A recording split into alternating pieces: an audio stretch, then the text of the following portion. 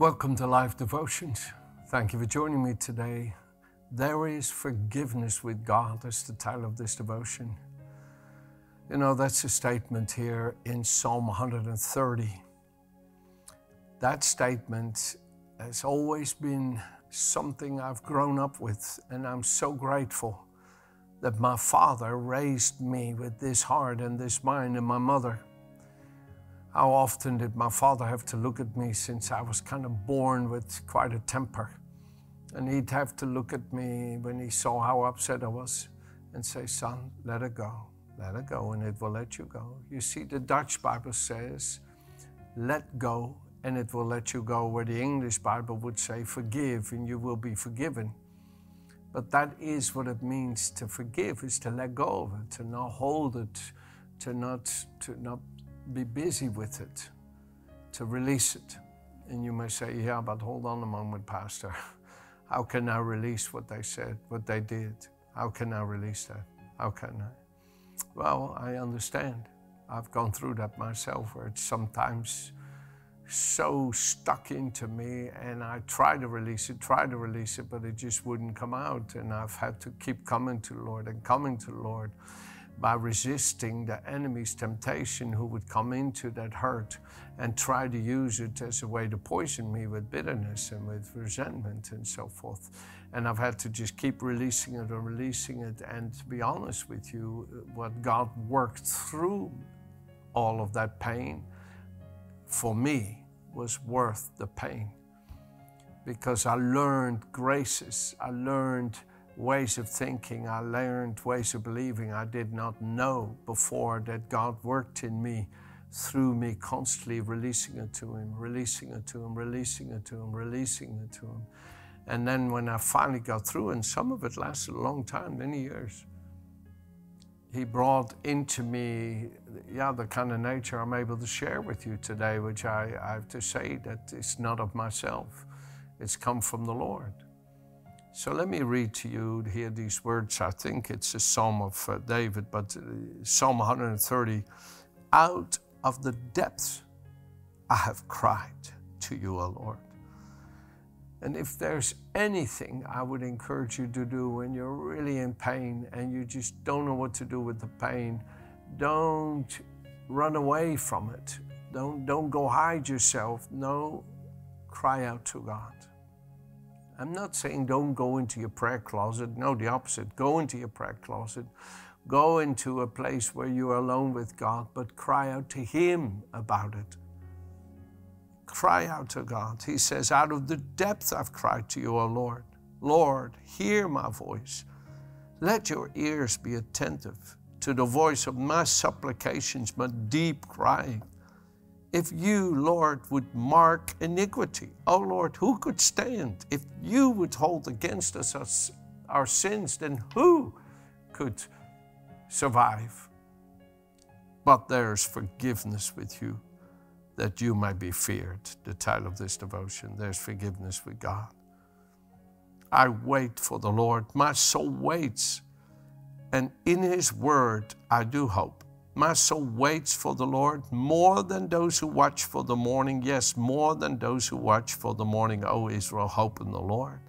For with the Lord there's mercy, and with Him is an abundant redemption. He will redeem Israel from all its iniquities. Wow, what a phenomenal statement. You read that same statement in Micah 7, verse 8. He will redeem, deliver Israel from all of its crooked, sinful ways. What a phenomenal statement to make. That's like us to say, He will deliver all of Britain, all of what your nation is, from all of its iniquities. Now, come on. Wouldn't that be a prayer worth praying and say, "Lord, come to us as a nation and deliver us from our sinful ways. Show us the abundance of your mercy." Father, if you would regard any of us after our sins, we're all consumed. Because, you know, it says here in Romans chapter 3, verse 10. Romans 3, verse 10.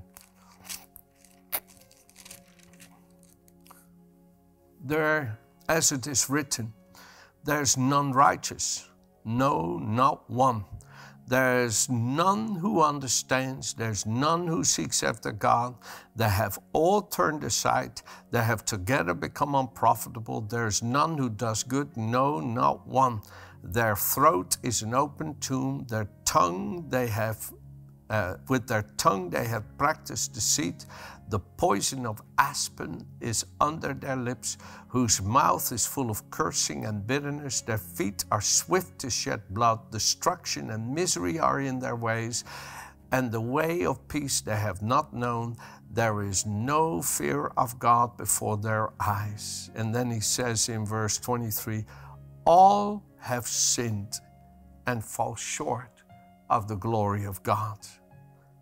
But, hallelujah, being justified freely by his grace through the redemption that's in Christ Jesus. All of us have sinned, but all of us can be saved from sin.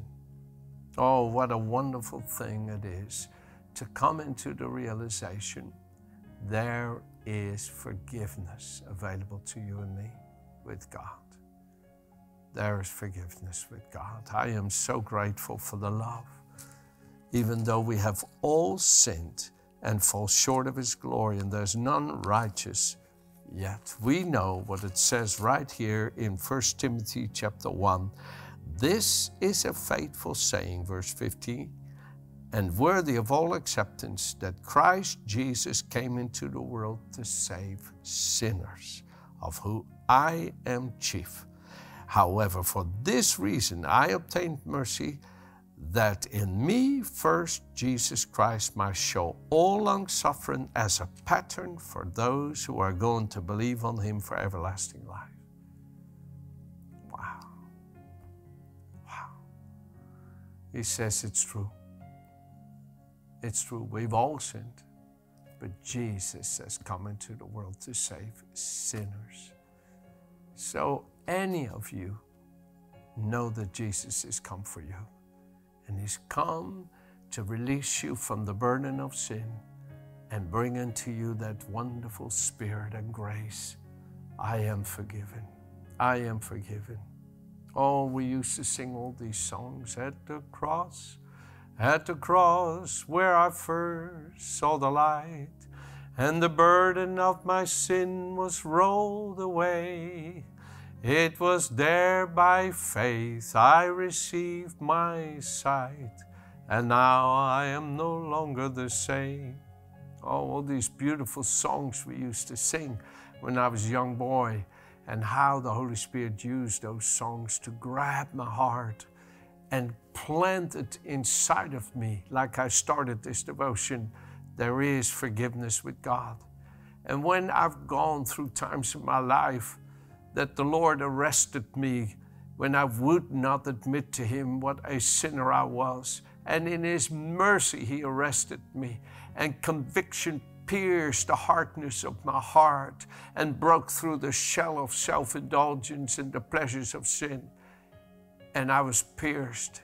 How out of that brokenness I cried, knowing there is forgiveness with God. Oh, how I long that when the Lord pierces the hardness of the heart, there's a voice in there that says, Father, Father, be merciful to me, a sinner.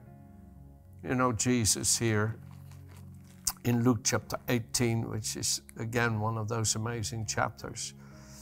In Luke chapter 18, Jesus, starting at verse 9, spoke a parable to some who trusted in themselves that they were righteous and despised others.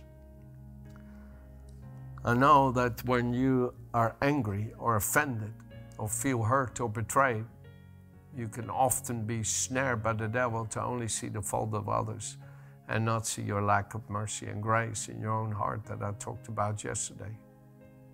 So I want to encourage you. If you're hurting, I'm not minimizing the pain you're suffering or the pain that was done to you, but don't let yourself be snared by the devil that all you could see is what he would see. But come to Jesus. Cry out from the depth of your heart, Psalm 130, and let his mercy and grace and forgiveness come to your heart, not just for you, but through you, fathers. And Jesus here gives this parable. He says, 2 men went up to the temple to pray, one a Pharisee and the other a tax collector, the extremes of the pendulum.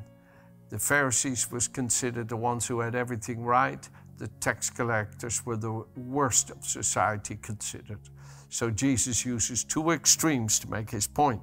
He says, the Pharisee stood and prayed thus by himself, with himself, God, thank you that I'm not like other men, extortioners, unjust, adulterers, or even as that tax collector. In other words, how can you vile, evil, unjust person, you extortioner, you tax collector, you adulterer, you know, you could get hurt and offended when you are the recipient of such wrongdoing. But be careful to not be snared in that. Take it to the Lord. It's what I'm trying to show you. Come on, take it to the Lord. Because look at this.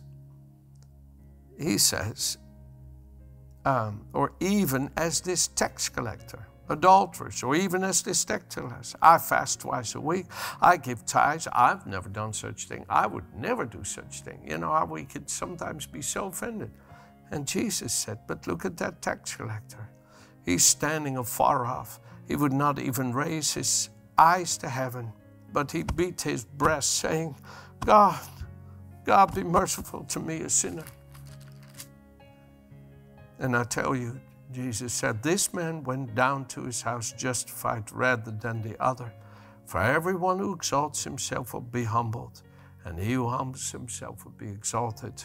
You see, every one of us goes through the test in his life, how you react to things.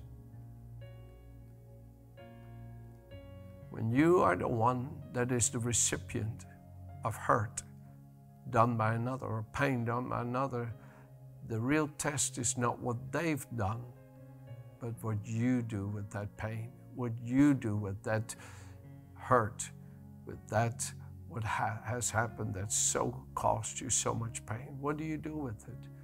Do you come to it as a sweet offering to the Lord, that you offer that pain to him and he mixes it with his love, and you begin to experience healing, not just for yourself, but even for the one who wounded you? That is Jesus. He mixed his pain with the Heavenly Father's love, and out of his wounds flowed healing for the ones who wounded him. Come on, take this word to heart. I really believe the Holy Spirit's speaking to you. David says, and I'll close with that statement here from Psalm 32. David says, oh, I love this psalm, and Paul uses it in the book of Romans. Blessed, happy, fortunate, to be envied is he who has forgiveness of his transgressions continually exercised upon him, and whose sin is covered. Blessed, happy, fortunate, and to be envied is the man to whom the Lord imputes no iniquity, and in whose spirit there's no deceit. He has nothing to hide. Nothing to hide. Come, let this love flow through you and in you. Amen. Have a good day.